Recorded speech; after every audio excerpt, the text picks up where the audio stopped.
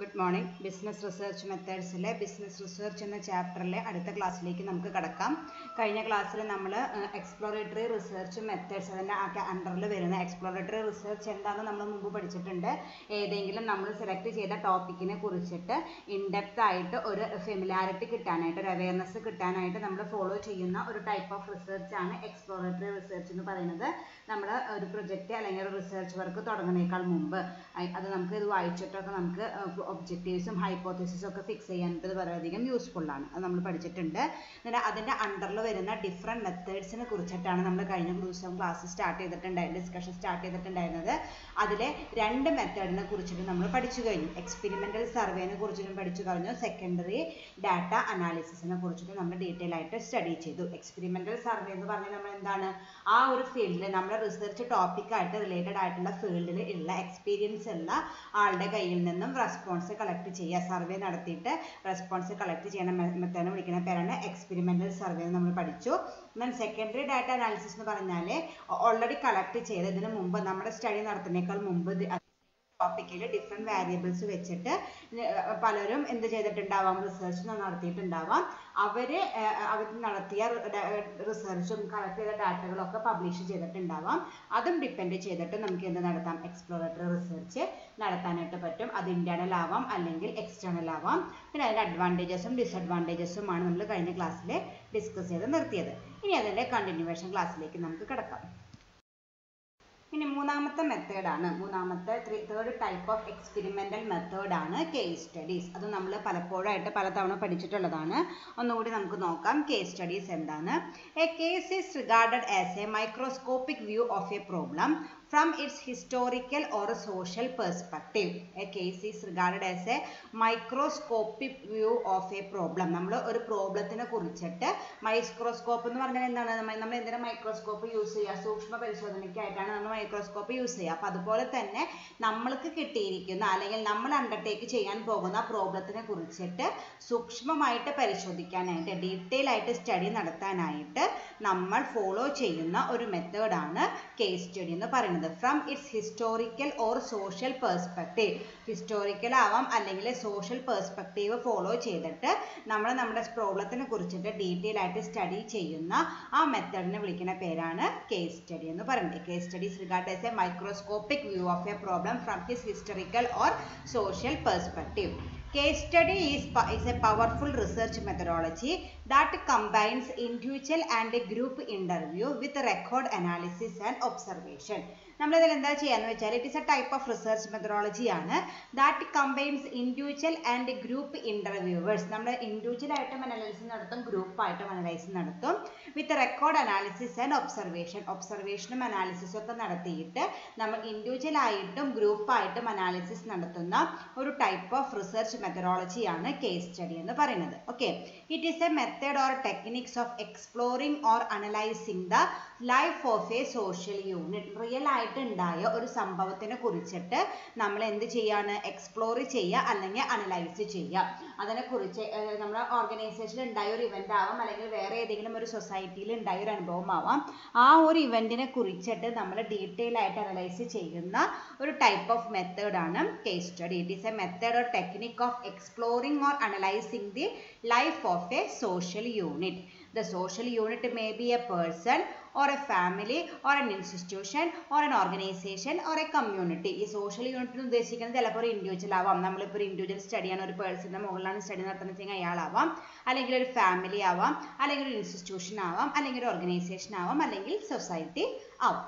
It is a comprehensive study through which one can know precisely the factors and causes of a particular phenomenon. അപ്പോൾ ഇങ്ങനെ already ഏതെങ്കിലും ഒരു social യൂണിറ്റിൽ ഉണ്ടായ ഒരു പ്രോബ്ലത്തിൻ്റെ ഹിസ്റ്ററിക്കൽ ബാക്ക്ഗ്രൗണ്ട് ആണ്, ആ പ്രോബ്ലം ഉണ്ടാവാനുള്ള ഹിസ്റ്ററി എന്താണ്, ആ പ്രോബ്ലം ഉണ്ടാവാനുള്ള കാരണങ്ങൾ എന്താണ്, അങ്ങനെ ഒരു പ്രോബ്ലം ഉണ്ടായപ്പോൾ എന്തെല്ലാം ആഫ്റ്റർ എഫക്ട്സ് ആണ് അവർ ഫേസ് ചെയ്യേണ്ടതായിട്ട് വന്ന് ഈ കാര്യങ്ങളെ കുറിച്ചിട്ടൊക്കെ നമ്മൾ ഡീറ്റെയിൽ ആയിട്ട് സ്റ്റഡി നടത്തുമ്പോൾ one can know precisely the factors and causes of a particular phenomenon. ആ പ്രോബ്ലം ഉണ്ടാവാനായിട്ടുള്ള കാരണങ്ങളും ഫാക്ടേഴ്സും ഒക്കെ നമുക്ക് ഡീറ്റെയിൽ ആയിട്ട് കേസ് സ്റ്റഡി നടത്തിയാൽ നമുക്ക് ഐഡന്റിഫൈ ചെയ്യാനായിട്ട് പറ്റും. കാരണം നമ്മുടെ ഉദ്ദേശം എന്താണ്? ആ പ്രോബ്ലത്തിന് ഒരു സൊല്യൂഷൻ കൊടുക്കലാണ്. പ്രോബ്ലത്തിന് ഒരു സൊല്യൂഷൻ നമ്മൾ സജസ്റ്റ് ചെയ്യണമെങ്കിൽ നമ്മൾ ആദ്യം എന്ത് ചെയ്യണം? ആ പ്രോബ്ലത്തിനെ കുറിച്ചിട്ട് നന്നായിട്ടൊരു ധാരണ ഉണ്ടാവണം. അത് ഈ രീതിയിൽ കേസ് സ്റ്റഡി നടത്തിയാലേ ആ പ്രോബ്ലത്തിനെ ഇൻഫ്ലുവൻസ് ചെയ്യുന്ന ഫാക്ടേഴ്സ്, അതിന്റെ കോസസ് ഒക്കെ നമുക്ക് ഡീറ്റെയിൽ ആയിട്ട് സ്റ്റഡി ചെയ്യാനായിട്ട് പറ്റും. Analyzing a selected case gives an insight into the problem which is being researched. അപ്പോൾ നമ്മൾ ഈ രീതിയിൽ കേസ് സ്റ്റഡിയാണ് നടത്തുന്നതെന്ന് വെച്ചാൽ നമ്മുടെ പ്രോബ്ലത്തിനെ കുറിച്ചിട്ട് നല്ലൊരു ഇൻസൈറ്റ്, അത് തന്നെയാണ് നമ്മുടെ എക്സ്പ്ലോറേറ്ററി റിസർച്ചിൽ ചെയ്യുന്നത്. നമ്മുടെ പ്രോബ്ലത്തിനെ കുറിച്ചിട്ട് നന്നായിട്ടൊരു ഇൻസൈറ്റ് കിട്ടാൻ വേണ്ടിയിട്ട് ഫോളോ ചെയ്യുന്ന ടൈപ്പ് ഓഫ് റിസർച്ച് ആണ് എക്സ്പ്ലോറേറ്ററി റിസർച്ച്. അപ്പോൾ ഈ രീതിയിൽ കേസ് സ്റ്റഡി നടത്തിയാലും നമുക്ക് നമ്മുടെ പ്രോബ്ലത്തിനെ കുറിച്ചിട്ട് നല്ലൊരു ഇൻസൈറ്റ് കിട്ടും. The purpose of case analysis is to review information from a few other situations that are similar to the present problem. അപ്പോൾ നമ്മൾ കേസ് സ്റ്റഡി എടുക്കുമ്പോൾ നമ്മൾ എന്താ റെഫർ ചെയ്യുക? അപ്പോൾ സപ്പോസ് നമ്മൾ ജോബ് സാറ്റിസ്ഫാക്ഷനെ കുറിച്ചിട്ടാണ് സ്റ്റഡി നടത്താനായിട്ട് ഉദ്ദേശിക്കുന്നത്. അപ്പോൾ ആ ജോബ് സാറ്റിസ്ഫാക്ഷനെ കുറിച്ചിട്ട് ഇതിനു മുമ്പ് പല ഓർഗനൈസേഷനിലും പല ഇവന്റുകളും ഉണ്ടായിട്ടുണ്ടാവും. അതെടുത്തിട്ടാണ് നമ്മൾ സ്റ്റഡി നടത്തേണ്ടത്. ഓക്കെ, അതായത് എംപ്ലോയീസിന് ജോബ് സാറ്റിസ്ഫൈഡ് അല്ല എന്ന് പറയുന്ന പല ഇവന്റുകളും നമ്മൾ ഇപ്പോൾ അണ്ടർടേക്കൺ ചെയ്യുന്ന ഓർഗനൈസേഷൻ പോലെയുള്ള ഓർഗനൈസേഷനിൽ ചിലപ്പോൾ ആ ഓർഗനൈസേഷനിൽ തന്നെ അതുപോലത്തെ പല ഇവന്റുകളും ഉണ്ടായിട്ടുണ്ടാവും. അതാണ് പറയുന്നത് to review the information from a few other situation. ഇതുപോലത്തെ സിമിലാരിറ്റി ഉള്ള other situation that are similar to the present problem. നമ്മുടെ പ്രോബ്ലവുമായിട്ട് സിമിലാരിറ്റി ഉള്ള, ഒന്നില്ലെങ്കിൽ നമ്മൾ റിസർച്ച് ചെയ്യുന്ന കമ്പനിയിലോ അല്ലെങ്കിൽ അതുപോലെ തന്നെ മറ്റ് കമ്പനികളിലോ നമ്മുടെ ടോപ്പിക്കായിട്ട് റിലേറ്റഡ് ആയിട്ടുള്ള പല ഇവന്റ്സും ഉണ്ടായിട്ടുണ്ടാവും. ആ ഓരോ ഇവന്റ്സും എടുത്തിട്ടാണ് നമ്മൾ എന്ത് നടത്തേണ്ടത്? കേസ് സ്റ്റഡി നടത്തേണ്ടത്. അപ്പോൾ നമ്മൾ അതിനെക്കുറിച്ച് കൃത്യമായിട്ട് സ്റ്റഡി ചെയ്യണം. The result of investigation of case study is suggestive rather than conclusive. ഇതിനെ ഈ രീതിയിൽ നമുക്കൊരു കേസ് സ്റ്റഡി നടത്തിയാൽ ഒരു കൺക്ലൂഷനിലൊന്നും അറൈവ് ചെയ്യാനായിട്ട് പറ്റില്ല. പക്ഷെ നമുക്ക് പല സജഷൻസ് കിട്ടും. ആ പ്രോബ്ലംസ് സോൾവ് ചെയ്യാനുള്ള പല വഴികളും കാണാം. അതിൽ ഒരെണ്ണത്തിൽ നമ്മൾ പിന്നെ അനാലിസിസ് ഒക്കെ നടത്തി സെലക്ട് ചെയ്യേണ്ടതായിട്ട് വരും. അപ്പോൾ നമ്മളൊരു കേസ് സ്റ്റഡി നടത്തിയിട്ട് നമുക്കൊരു റിസർച്ച് കൺക്ലൂഷനിലേക്ക് എത്തിക്കാനായിട്ട് പറ്റില്ല.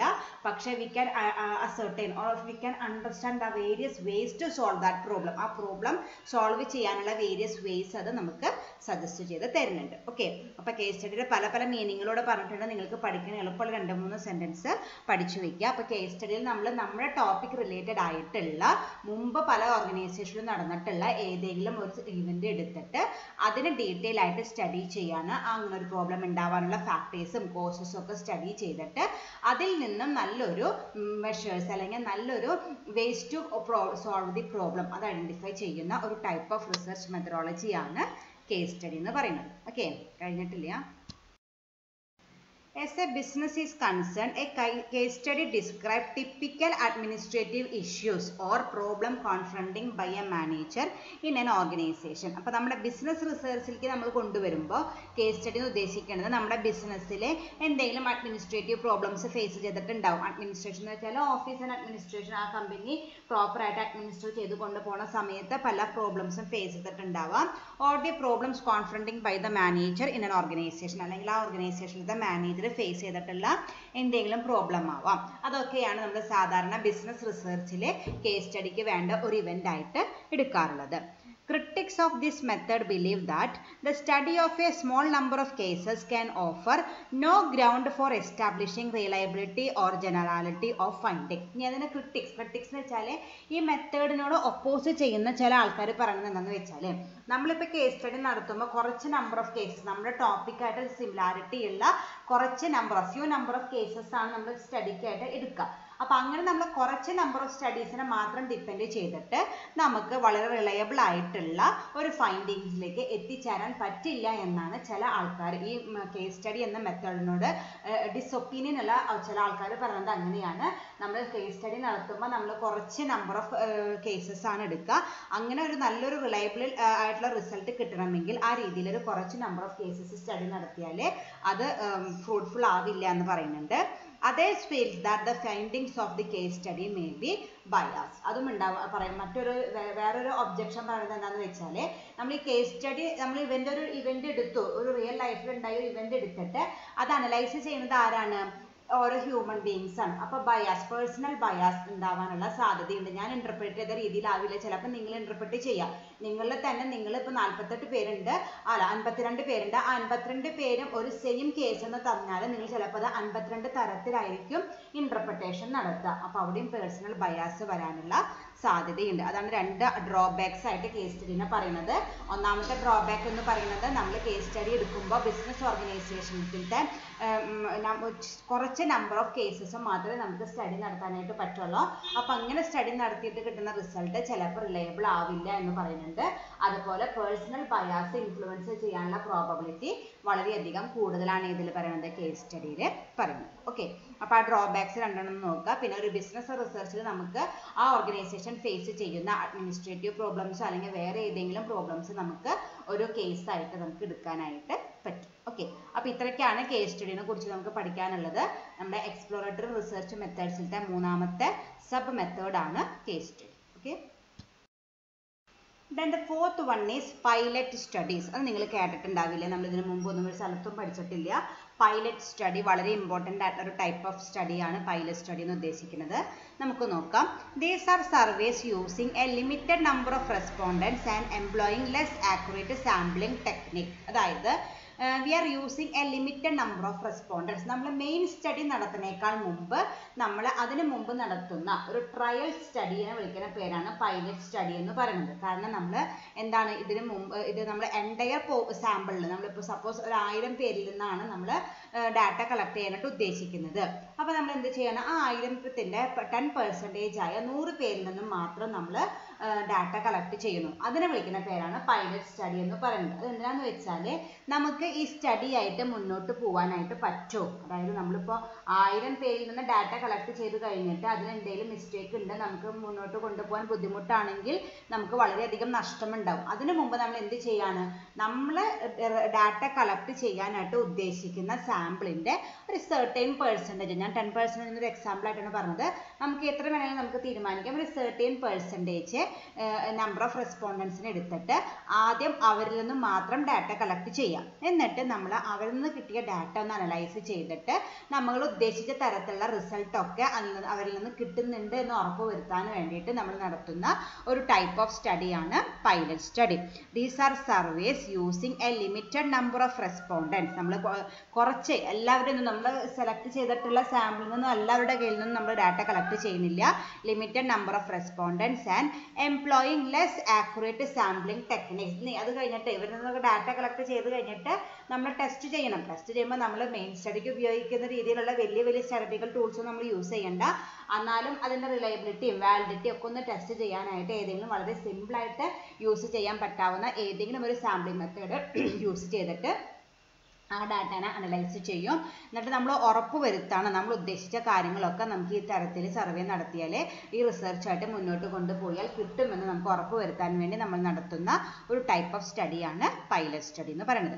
It is A small scale preliminary study conducted before the mains research in order to check the feasibility or to improve the design of the research. അപ്പോൾ ഞാൻ നേരത്തെ പറഞ്ഞോളാം, ഇത് നമ്മുടെ മെയിൻ സ്റ്റഡിക്ക് മുമ്പ് നടത്തുന്ന ഒരു preliminary സ്റ്റഡിയാണ്. Four what purpose?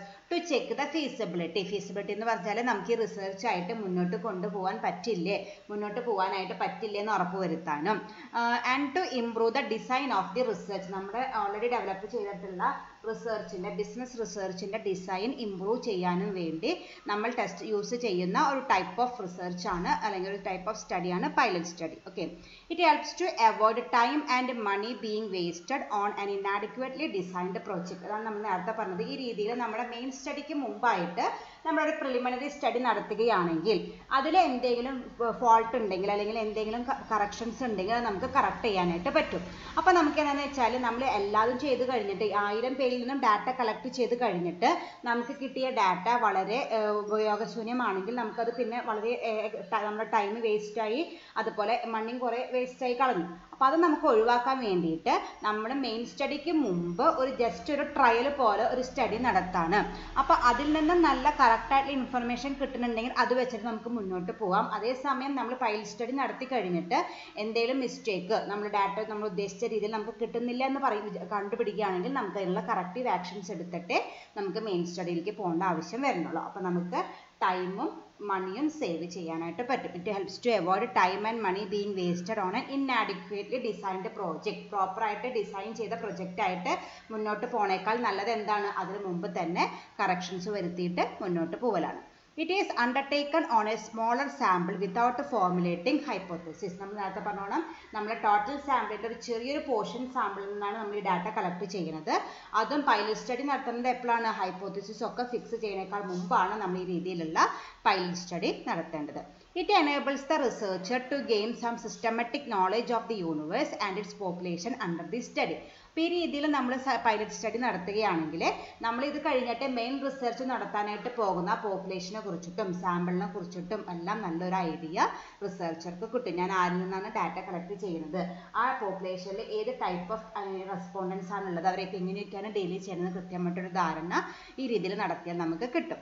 It helps the researcher to frame questionnaires on the basis of information gathered through pilot study. അതുപോലെ നമുക്ക് ഇത് കഴിഞ്ഞിട്ട് ക്വസ്റ്റ്യനെയർ ഡ്രാഫ്റ്റ് ചെയ്യണം. ആ ക്വസ്റ്റ്യനെയർ ഡ്രാഫ്റ്റ് ചെയ്യുമ്പോഴും നമ്മൾ എന്തൊക്കെ ക്വസ്റ്റ്യൻസ് ആണ്, നമ്മൾ പൈലറ്റ് സ്റ്റഡി ഇപ്പോൾ നമ്മൾ ഫൈനൽ ക്വസ്റ്റ്യനെയർ പോലെ ചെയ്തിട്ട് കളക്ട് ചെയ്യണമെന്നില്ല, നമുക്ക് അവർ കുറച്ച് പേരിലുള്ളൂ, നമുക്ക് നേരിട്ട് പോയിട്ട് ഡാറ്റ കളക്ട് ചെയ്യാം. അപ്പോൾ അങ്ങനെ നമ്മൾ ഡാറ്റ കളക്ട് ചെയ്യുകയാണെങ്കിൽ നമ്മൾ മെയിൻ സ്റ്റഡിക്ക് വേണ്ടിയിട്ട് ക്വസ്റ്റ്യനെയർ ഡ്രാഫ്റ്റ് ചെയ്യുമ്പോൾ എന്തെല്ലാം ക്വസ്റ്റ്യൻസ് ആണ് അതിൽ ഉൾക്കൊള്ളിക്കേണ്ടതെന്ന് നമുക്കൊരു നല്ലൊരു ധാരണ കിട്ടും. കാരണം നമ്മൾ കുറച്ച് ആൾക്കാർ ഇന്റർവ്യൂ ചെയ്തിട്ടുണ്ട്, അപ്പോൾ അവരുടെ റെസ്പോൺസ് നമുക്ക് മനസ്സിലായിട്ടുണ്ട്. അപ്പോൾ ഏത് രീതിയിലൊക്കെ ക്വസ്റ്റ്യൻസ്, ഏതൊക്കെ രീതിയിൽ ചോദിച്ചാലാണ് നമുക്ക് അവരിൽ നിന്ന് നല്ല കറക്റ്റ് റെസ്പോൺസ് കിട്ടാന്നുള്ളൊരു ധാരണ ഈ രീതിയിൽ പൈലറ്റ് സ്റ്റഡി നടത്തിയാൽ റിസർച്ചർക്ക് കിട്ടും. It can be used to find out the best method of data collection. അതുപോലെ ഈ ഇന്റർവ്യൂ നടത്തിയതിന്റെ ബേസിൽ നമുക്ക് ഏത് ഡാറ്റ കളക്ഷൻ മെത്തേഡ് ആണ് നമ്മുടെ റെസ്പോണ്ടൻസിന് ഏറ്റവും ആപ്റ്റ് ആയിട്ടുള്ളത്. ചിലപ്പോൾ എക്സ്പെരിമെന്റ് നടത്തേണ്ടതായിട്ട് വരും, ചിലപ്പോൾ ക്വസ്റ്റ്യനും തന്നെ മതിയാവും. അപ്പോൾ നമ്മൾ പൈലറ്റ് സ്റ്റഡി നടത്തിയിട്ട് ഇന്റർവ്യൂ ഒക്കെ ചെയ്ത് അവരായിട്ടൊരു ഇന്ററാക്ഷൻ വരുമ്പോൾ നമുക്ക് മനസ്സിലാക്കാം ഏത് ടൂൾ യൂസ് ചെയ്താലാണ്, ഏത് ഡാറ്റ കളക്ഷൻ ടൂൾ യൂസ് ചെയ്താലാണ് നമ്മുടെ റെസ്പോണ്ടൻസിൽ നിന്ന് നമുക്ക് കറക്റ്റ് റെസ്പോൺസ് കളക്ട് ചെയ്യാൻ പറ്റുന്നത് നമുക്ക് മനസ്സിലാക്കാനായിട്ട് പറ്റും. The size and design of the pilot study depends upon the convenience, time and money. അത് ഞാൻ നേരത്തെ പറഞ്ഞു, ഞാൻ നേരത്തെ 10% എന്ന് പറഞ്ഞു, അത് ഓരോരുത്തരുടെയും ഓരോ റിസർച്ചറിൻ്റെയും കൺവീനിയൻസും ആൾക്ക് അവൈലബിൾ ആയിട്ടുള്ള ടൈമും മണിയും അതൊക്കെ വെച്ചിട്ട് വാരി ചെയ്യും. ചില ആൾക്കാർ 30% എടുക്കും, ചില ആൾക്കാർ അതിനേക്കാൾ കൂടുതൽ എടുക്കും, ചില ആൾക്കാർ അതിനേക്കാൾ കുറവിരിക്കും. അത് ഡിപ്പെൻസ്, ഓരോരുത്തരും അനുസരിച്ചിരിക്കും. ഓക്കെ, അപ്പോൾ ഇതാണ് പൈലറ്റ് സ്റ്റഡി ഇൻട്രൊഡക്ഷൻ ആയിട്ട് പറയുന്നത്. നമ്മുടെ മെയിൻ സ്റ്റഡിക്ക് മുമ്പായിട്ട് നമ്മൾ അണ്ടർടേക്കൺ ചെയ്യുന്ന പ്രിലിമിനറി സ്റ്റഡീനെ വിളിക്കുന്ന പേരാണ് പൈലറ്റ് സ്റ്റഡി എന്ന് പറയുന്നത്. ഇങ്ങനെ രീതിയിൽ പൈലറ്റ് സ്റ്റഡി നടത്തിയാൽ നമുക്ക് ഏതൊക്കെ രീതിയിലാണ് ഡാറ്റ കളക്ട് ചെയ്യാനായിട്ട് പറ്റുക, ഏതൊക്കെ ക്വസ്റ്റ്യൻസ് ആണ് നമ്മുടെ ക്വസ്റ്റ്യനുകൾ ഡ്രാഫ്റ്റ് ചെയ്യേണ്ടത്, നമ്മുടെ റിസർച്ച് ഡിസൈനിൽ നമ്മൾ ഫോർമേറ്റ് ചെയ്തിട്ടുള്ള റിസർച്ച് ഡിസൈനിൽ എന്തെങ്കിലും മാറ്റങ്ങളൊക്കെ വരുത്തണമെന്ന് കൃത്യമായിട്ട് മനസ്സിലാക്കാൻ വേണ്ടി ഒരു റിസർച്ചർ ആളുടെ മെയിൻ റിസർച്ച് സ്റ്റാർട്ട് ചെയ്യുന്നതിനേക്കാൾ മുമ്പ് അണ്ടർടേക്ക് ചെയ്യുന്ന ഒരു ടൈപ്പ് ഓഫ് റിസർച്ച് ആണ് പൈലറ്റ് സ്റ്റഡി എന്ന് പറയുന്നത്. ഓക്കെ, അടുത്ത നമുക്ക് നോക്കാനുള്ളത് ഇനി അതിൻ്റെ അഡ്വാൻറ്റേജസ് ആണ്. അഡ്വാൻറ്റേജസ് ഓഫ് പൈലറ്റ് സ്റ്റഡി നമ്മൾ നേരത്തെ പഠിച്ചു നിർത്തിയ ആ പൈലറ്റ് സ്റ്റഡിയുടെ അഡ്വാൻറ്റേജസ് എന്തൊക്കെയാണെന്ന് നോക്കാം. Helps in selection of the respondents. നമുക്ക് ആരിൽ നിന്നാണോ ഡാറ്റ കളക്ട് ചെയ്യേണ്ടത് അവരെ നമുക്ക് സെലക്ട് ചെയ്യാനായിട്ട് പറ്റും. കാരണം എന്താണെന്ന് വെച്ചാൽ നമ്മൾ അതിലത്തെ ഒരു സാമ്പിൾ റെപ്രസെൻറ്റേറ്റീവ്സിൽ നിന്ന് നമ്മൾ ആദ്യം പൈലറ്റ് സ്റ്റഡിയുടെ ഡാറ്റ കളക്ട് ചെയ്യുന്നുണ്ട്. അപ്പം നമുക്ക് ആവശ്യമായിട്ടുള്ള ഡാറ്റകളെല്ലാം അവിടെ നിന്ന് കിട്ടുന്നുണ്ടെങ്കിൽ നമ്മൾ ആ ഒരു സാമ്പിളിൽ നിന്നുണ്ടെങ്കിൽ അല്ലെങ്കിൽ ആ ഒരു പോപ്പുലേഷനിൽ നിന്ന് ഡാറ്റ കളക്ഷൻ ചെയ്യാമെന്ന് നമുക്ക് തീരുമാനിക്കാം. അതേസമയം നമ്മൾ വിചാരിച്ച രീതിയിലുള്ള റെസ്പോൺസ് ആ ഒരു പൈലറ്റ് സ്റ്റഡിയിൽ നമുക്ക് കിട്ടുന്നില്ലെങ്കിൽ നമ്മൾ എന്ത് ചെയ്യേണ്ടതായിട്ട് വരും, സാമ്പിൾ റെസ്പോണ്ടൻസിനെ ചേഞ്ച് ചെയ്യേണ്ടതായിട്ട് വരും. അപ്പോൾ നമ്മുടെ സ്റ്റഡിയിൽ നമുക്ക് ആവശ്യമായിട്ടുള്ള ഇൻഫർമേഷൻ കിട്ടാനായിട്ട് ഏത് റെസ്പോണ്ടൻസ് ആണ് നമ്മൾ സെലക്ട് ചെയ്യേണ്ടതെന്ന് ഡിസൈഡ് ചെയ്യാനായിട്ട് ഈ പൈലറ്റ് സ്റ്റഡി വളരെ യൂസ്ഫുൾ ആണ്. നമുക്കറിയാം പൈലറ്റ് സ്റ്റഡി നടത്തി കഴിഞ്ഞാൽ ഞാൻ നേരത്തെ പറഞ്ഞോണം 1000 പേരിൽ നിന്ന് 100 പേരെയാണ് സെലക്ട് ചെയ്യുന്നത്. അപ്പോൾ ആ 100 പേരെന്ന് പറയുന്നത് ഈ 1000 പേരുടെ റെപ്രസെൻറ്റേറ്റീവ്സ് ആണ്. ഈ 1000 പേരുടെ എന്തെങ്കിലുമൊക്കെ ക്യാരക്ടറിസ്റ്റിക്സ് ഈ 100 പേർക്ക് ഉണ്ടാവും. അപ്പോൾ ആ 100 പേരിൽ നിന്ന് നമുക്ക് ആവശ്യമായിട്ടുള്ള റെസ്പോൺസസ് കിട്ടുന്നുണ്ടെങ്കിൽ നമുക്ക് ആ 1000 പേരെ വെച്ചിട്ട് തന്നെ കണ്ടിന്യൂ ചെയ്യാം. അതേസമയം നമുക്ക് ആവശ്യമായിട്ടുള്ള റെസ്പോൺസ് കിട്ടുന്നില്ലെങ്കിൽ നമ്മൾ ഈ പോപ്പുലേഷൻ മാറ്റുന്നതായിട്ട് വരും, വേറെ പോപ്പുലേഷനിൽ നിന്ന് നമുക്ക് ഡാറ്റ കളക്ട് ചെയ്യേണ്ടതായിട്ട് വരും. Second one is helps to expose the inadequacies of the questionnaire. അതുപോലെ നമ്മുടെ ക്വസ്റ്റ്യനെയറിൽ എന്തെല്ലാം ഇന്നാഡിക്വസീസ് ഉണ്ട്. നമ്മൾ നേരത്തെ പറഞ്ഞു പൈലറ്റ് സ്റ്റഡി നമുക്കൊരു ക്വസ്റ്റ്യനെയർ വെച്ചിട്ട് നടത്തണം എന്നില്ല. നമ്മൾ ഈ സെലക്ട് ചെയ്ത 100 പേരിൽ നിന്നും പല രീതിയിൽ വേണമെങ്കിലും ഡയറക്റ്റ് ആയിട്ട് ഇന്റർവ്യൂ നടത്തി അവരോട് ക്വസ്റ്റ്യൻ ചോദിച്ചിട്ടൊക്കെ നമുക്ക് ഡാറ്റ കളക്ട് ചെയ്യാം. എന്നിട്ട് എന്ത് ചെയ്യാം, നമുക്ക് മെയിൻ സ്റ്റഡിയിൽ യൂസ് ചെയ്യുന്ന ക്വസ്റ്റ്യനെയറിൽ എന്തൊക്കെ കാര്യങ്ങൾ നമ്മൾ ഉൾക്കൊള്ളിപ്പിക്കണം, നമ്മൾ ഡെവലപ്പ് ചെയ്യുമ്പോൾ എന്തെല്ലാം ഇന്നാഡിക്വസീസ് ആണ് ഓവർകം ചെയ്യേണ്ടത്, അതൊക്കെ നമുക്ക് ഡിസൈഡ് ചെയ്യാനായിട്ട് പറ്റും. Helps to know the non-response rate, reason for it, desirable time for interview, etc. അതുപോലെ അടുത്ത് എന്താണ്, നമ്മൾക്ക് നോൺ റെസ്പോൺസ് റേറ്റ് എത്രയായിരിക്കും. നോൺ റെസ്പോൺസ് റേറ്റ് എന്ന് വെച്ചാൽ എന്താണ്, ചില ക്വസ്റ്റ്യൻസിനൊന്നും ചില ആൾക്കാരെ ആൻസർ ചെയ്യില്ല. കാരണം ആ രീതിയിലുള്ള ക്വസ്റ്റ്യൻസ് ആയിരിക്കും ചിലപ്പോൾ നമ്മൾ സെറ്റ് ചെയ്തിട്ടുണ്ടാവുക. അപ്പോൾ ആ രീതിയിൽ നമുക്ക് നോൺ റെസ്പോൺസ് റേറ്റ് എത്രയാണ്, എത്ര പേരാണ് റെസ്പോൺസ് കിട്ടാണ്ടിരുന്നത്, എന്താണ് അവർ റെസ്പോൺസ് തരാത്തതിൻ്റെ മെയിൻ റീസൺ എന്ന് പറയുന്നത്. അതുപോലെ ഒരാളിൽ നിന്ന് ഡാറ്റ കളക്ട് ചെയ്യാനായിട്ട് ഇൻ്റർവ്യൂ മെത്തേഡ് ആണെങ്കിൽ ആ മെത്തേഡ് പ്രകാരം ഡാറ്റ കളക്ട് ചെയ്യാനായിട്ട് എത്ര ടൈം എടുക്കും, ആ കാര്യങ്ങളൊക്കെ നമുക്ക് മുൻകൂട്ടി അറിയാനായിട്ട് ഇതും പറ്റുന്നുണ്ട്. അപ്പോൾ നോൺ റെസ്പോൺസ് റേറ്റ് അറിയാം, എന്താണ് നോൺ റെസ്പോൺസിൻ്റെ റീസൺ എന്ന് മനസ്സിലാക്കാനായിട്ട് പറ്റും. Then the time required for collecting data, അതിനെക്കുറിച്ച് ചെറിയൊരു ഐഡിയ കിട്ടാനായിട്ട് ഈ പൈലറ്റ് സ്റ്റഡി വളരെയധികം യൂസ്ഫുൾ ആണ്. Next, provide necessary training and motivations for the researcher to carry out the planned job. അതുപോലെ ഈ റിസർച്ച് മുന്നോട്ട് കൊണ്ടുപോകാനായിട്ട് റിസർച്ചർക്ക് ആവശ്യമായിട്ടുള്ള ട്രെയിനിങ്ങും മോട്ടിവേഷനും. അപ്പോൾ ആൾക്കൊരു ട്രയൽ പ്രാക്ടീസ് പോലെ ബിഫോർ ദി മെയിൻ സ്റ്റഡി ആൾക്കൊരു പ്രാക്ടീസ് കിട്ടുന്നുണ്ട്. അപ്പോൾ ആൾക്ക് അതിനുള്ള ട്രെയിനിങ്ങും മോട്ടിവേഷനും ഒക്കെ ഇത് പ്രൊവൈഡ് ചെയ്യുന്നുണ്ട്. Then provides an opportunity to learn the local culture and build self confidence. അതുപോലെ നമ്മൾ ഡാറ്റ കളക്ട് ചെയ്യാനായിട്ട് ഉദ്ദേശിക്കുന്ന റെസ്പോണ്ടൻസിൽ നിന്നുള്ള കൾച്ചർ, അവരുടെ കൾച്ചർ എന്താണെന്നും അതുപോലെ അവരിൽ ഈ റിസർച്ചറുടെ ഉള്ളിലൊരു സെൽഫ് കോൺഫിഡൻസ് ക്രിയേറ്റ് ചെയ്യാനും നമുക്ക് വളരെയധികം യൂസ്ഫുൾ ആണ്. കാരണം നേരത്തെ പറഞ്ഞാൽ അവർക്ക് ഇതിന് മുമ്പായിട്ട് ഒരു ട്രെയിനിങ് കിട്ടാണ്, അത് പ്രകാരം നമുക്ക് എന്ത് ചെയ്യാം, അത് നമുക്ക് ഡെവലപ്പ് ചെയ്യാനായിട്ട്, സെൽഫ് കോൺഫിഡൻസ് ഡെവലപ്പ് ചെയ്യാനായിട്ട് നമുക്ക് വളരെയധികം യൂസ്ഫുൾ ആണ്. Learn A variety of tactics and code of conduct which they would follow to get the rapport of the respondents. അതുപോലെ റെസ്പോണ്ടൻസ് ആയിട്ട് റാപ്പോ എന്ന് വെച്ചാൽ ഒരു നല്ലൊരു പോസിറ്റീവ് റിലേഷൻഷിപ്പ്. അതായത് നമ്മളിപ്പോൾ ഏതൊരാളുടെ അടുത്ത് നിന്നും ഡാറ്റ കളക്ട് ചെയ്യാൻ പോണേക്കാളും മുമ്പ് ആ ആളുമായിട്ട് ഒരു നല്ലൊരു റിലേഷൻഷിപ്പ് മെയിൻറ്റെയിൻ ചെയ്ത് അയാൾ നല്ല സിൻസിയർ ആയിട്ട് ആ ക്വസ്റ്റ്യനെയർ കളക്ട് ചെയ്ത് തരും. അല്ലെങ്കിൽ എന്തുണ്ടാവും, ആൾക്ക് നമ്മളിപ്പോൾ വളരെ ദേഷ്യപ്പെട്ടിട്ടും അല്ലെങ്കിൽ വളരെ റഫായിട്ടുമാണ് ഒരാൾ പെരുമാറുന്നത് വെച്ചാൽ അയാൾക്ക് വലിയ താല്പര്യമൊന്നും ഉണ്ടാവില്ല നമ്മുടെ ക്വസ്റ്റ്യനെയർ ഫിൽ ചെയ്ത് തരാനായിട്ട്. അപ്പോൾ ഏത് രീതിയിൽ അറ്റാച്ച് ചെയ്താലാണ്, ഏത് രീതിയിൽ അപ്രോച്ച് ചെയ്താലാണ് നമുക്ക് അവരിൽ നിന്ന് നല്ല റാപ്പോ മെയിൻറ്റെയിൻ ചെയ്തിട്ട് അവരിൽ നിന്ന് ഡാറ്റ കളക്ട് ചെയ്യാനായിട്ട് പറ്റുക എന്ന് കൃത്യമായിട്ട് മുൻകൂട്ടി അറിയാനായിട്ട് ഈ പൈലറ്റ് സ്റ്റഡി ഒരു അവസരം കൊടുക്കുന്നുണ്ട്. Learn A variety of tactics and code of conduct which they would follow to get the rap of the respondents ആയിട്ട് നല്ല റിലേഷൻഷിപ്പ് ക്രിയേറ്റ് ചെയ്യാനായിട്ട് എന്തെല്ലാം ടാക്ടിക്സും എന്തെല്ലാം കോഡ് ഓഫ് കണ്ടക്റ്റുമാണ് ഫോളോ ചെയ്യേണ്ടത് എന്നുള്ളത് ഈ രീതിയിൽ പൈലറ്റ് സ്റ്റഡി നടത്തിയാൽ റിസർച്ചർക്ക് മനസ്സിലാക്കാനായിട്ട് പറ്റും. provides a trial rehearsal to test the work of the researcher. അതുപോലെ ഒരു ട്രയൽ റിഹേഴ്സൽ പോലെയാണ്, അതായത് മെയിൻ സ്റ്റഡിക്ക് മുമ്പ് നടത്തുന്ന ഒരു റിഹേഴ്സൽ സ്റ്റഡിയാണ് ഇതെന്ന് പറയുന്നത്. അപ്പോൾ നമുക്ക് ഈ റിഹേഴ്സൽ നടത്തുമ്പോൾ നമുക്ക് ഈ റിസർച്ച് മുന്നോട്ട് കൊണ്ടുപോകുമ്പോൾ എന്തെല്ലാം പ്രോബ്ലംസ് ആണ് ഫേസ് ചെയ്യുക അതൊക്കെ മുൻകൂട്ടി അറിയാനായിട്ട് പറ്റും. helps to identify the tools and equipments needed for the study. അതുപോലെ നമ്മൾ ഇത് ഡാറ്റ കളക്ട് ചെയ്തിട്ട് എന്തെല്ലാം ടൂൾസ് ആണ്, ഡാറ്റ കളക്ഷൻ ടൂൾ ആയിക്കോട്ടെ അനാലിസിസ് ടൂൾ ആയിക്കോട്ടെ, ഏതെല്ലാം ടൂൾസും എക്യുപ്മെൻസും ആണ് നമുക്ക് റിസർച്ച് മുന്നോട്ട് കൊണ്ടുപോകാനായിട്ട് ആവശ്യമുണ്ടാവുക നമുക്ക് മനസ്സിലാക്കാനായിട്ട് പറ്റും. then helps to estimate the time and cost of completing the work successfully. അപ്പോൾ അതുപോലെ നമുക്ക് നേരത്തെ നമ്മൾ പറഞ്ഞു ഒരു ഇന്റർവ്യൂ കംപ്ലീറ്റ് ചെയ്യാനായിട്ട് എത്ര ടൈം വേണമെന്ന് നമുക്കറിയാം. അപ്പോൾ ഓരോരുത്തർക്കും ഇത്ര ടൈം വെച്ചിട്ട് നമ്മൾ മൊത്തം എല്ലാ റെസ്പോണ്ടൻസിൽ നിന്നും റെസ്പോൺസ് കളക്ട് ചെയ്ത് കഴിയാനായിട്ട് എത്ര സമയം എടുക്കും, അതിന് എത്ര കോസ്റ്റ് ഉണ്ടാവും എന്നൊക്കെ ഒരു റഫ് ഐഡിയ നമുക്ക് ഈ പൈലറ്റ് സ്റ്റഡിയിൽ നിന്ന് കിട്ടുന്നുണ്ട്. then helps to decide the superior to interviewer ratio. അതായത് ഒരാൾക്ക് എത്ര പേരെ ഇന്റർവ്യൂ ചെയ്യാനായിട്ട് പറ്റും. അപ്പോൾ നമുക്കൊരു ഗ്രൂപ്പായിട്ട് സർവേ നടത്താം. അപ്പോൾ നമ്മൾ ഗവൺമെന്റ് സർവേകളൊക്കെ എങ്ങനെയാണ്, നമ്മളുടെ ഏതെങ്കിലും ലോക്കൽ റെപ്രസെൻറ്റേറ്റീവ്സ്, സ്ത്രീശക്തിക്കാർ അല്ലെങ്കിൽ അംഗനവാടി ടീച്ചർമാർ, അവരെയൊക്കെയാണ് നമ്മൾ ഗവൺമെന്റ് ഏൽപ്പിക്കുക.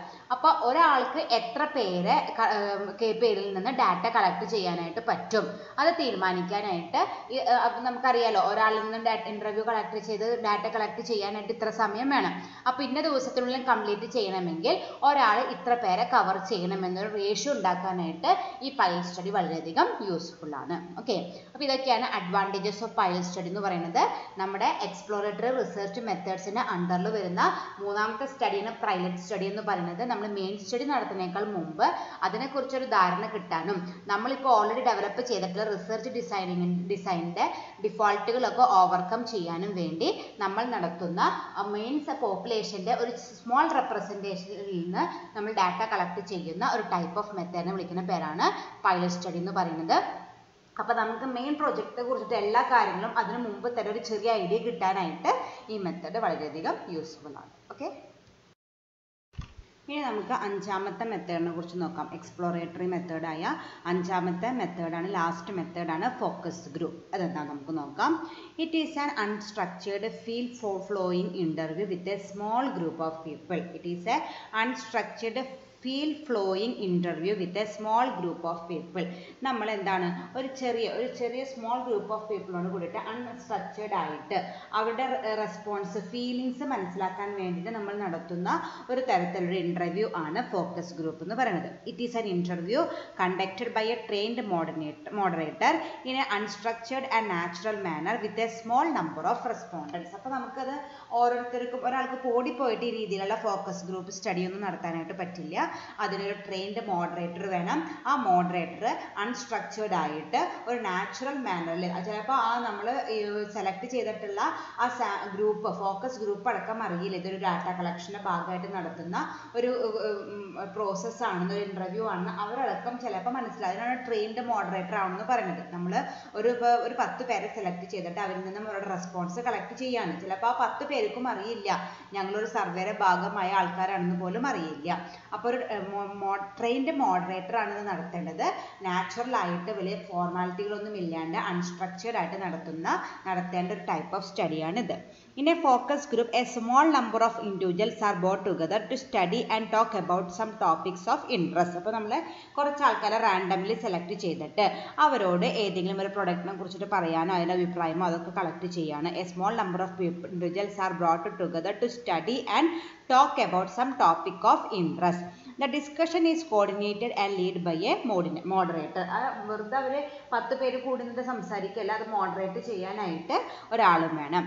Focus group usually involves from 7 to 15 or 8 to 12 people who have invited to participate in a session lasting from 1 to 3 hours. അപ്പോൾ ഇത് നമ്മൾ നേരത്തെ കൂട്ടി പ്ലാൻ ചെയ്തിട്ട് നമ്മൾ ഡെലിബറേറ്റ്ലി ഒരു 7 to 15 അല്ലെങ്കിൽ 8 to 12 പേര് സെലക്ട് ചെയ്തിട്ട് അവരോട് പറയുകയാണ് ഇങ്ങനെ ഒരു ഫോക്കസ് ഗ്രൂപ്പ് ഇൻ്റർവ്യൂ നടക്കുന്നുണ്ട്, അത് നിങ്ങൾ അറ്റൻഡ് ചെയ്യണം. അതൊരു റേഞ്ചിങ് ഫ്രം 1 to 3 hours അത് മുൻകൂട്ടി അറിയിച്ചിട്ട്, അതായത് ഒരു സർവേയുടെ ഭാഗമാണെന്ന് അവർക്ക് അറിയണ്ടാവില്ല.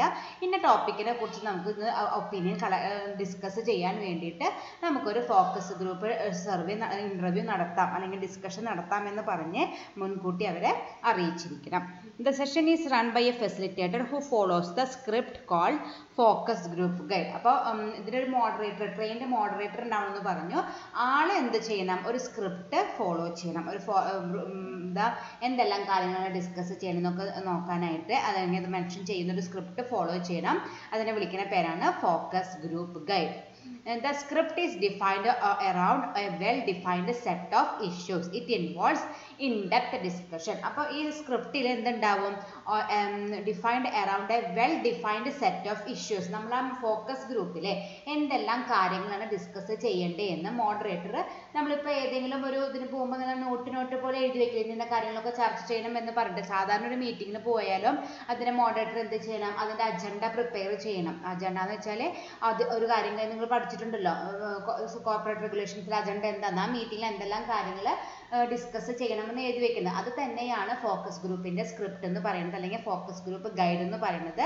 ആ മീറ്റിങ്ങിൽ അല്ലെങ്കിൽ ആ ഫോക്കസ് ഗ്രൂപ്പിൽ എന്തെല്ലാം ഇഷ്യൂസ് ആണ് നമ്മൾ ഡിസ്കസ് ചെയ്യേണ്ടതെന്ന് മെൻഷൻ ചെയ്തിട്ട് ഒരു സ്ക്രിപ്റ്റ് ആര് പ്രിപ്പയർ ചെയ്യണം, മോഡറേറ്റർ പ്രിപ്പയർ ചെയ്യണം. എന്നിട്ട് അതിനെക്കുറിച്ചിട്ട് ഇൻഡെപ്ത് ഡിസ്കഷൻസ് നടത്തണം. The discussion is generally limited to one particular concept, idea or thing.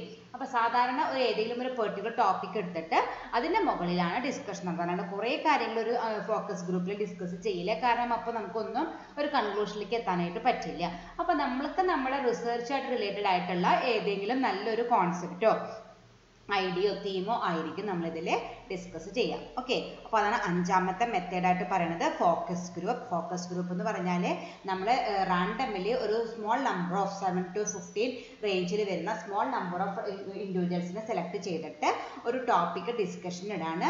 അത് മോഡറേറ്റ് ചെയ്യേണ്ടത് ട്രെയിൻഡ് മോഡറേറ്റർ ആണ്. ആൾ എന്ത് പ്രിപ്പയർ ചെയ്യണം? Focus group guide, the script which contains the issues to B discussed in the meeting. ആ മീറ്റിംഗിൽ എന്തെല്ലാം issues ആണ് discuss ചെയ്യേണ്ടതെന്ന് പ്രിസ്ക്രൈബ് ചെയ്യുന്ന ഒരു സ്ക്രിപ്റ്റ് അല്ലെങ്കിൽ ഫോക്കസ് ഗ്രൂപ്പ് ഗൈഡ് പ്രിപ്പയർ ചെയ്തിട്ട് വേണം ഈ രീതിയിലുള്ള ഫോക്കസ് ഗ്രൂപ്പുകൾ കണ്ടക്ട് ചെയ്യാനായിട്ട്. Okay, thank you.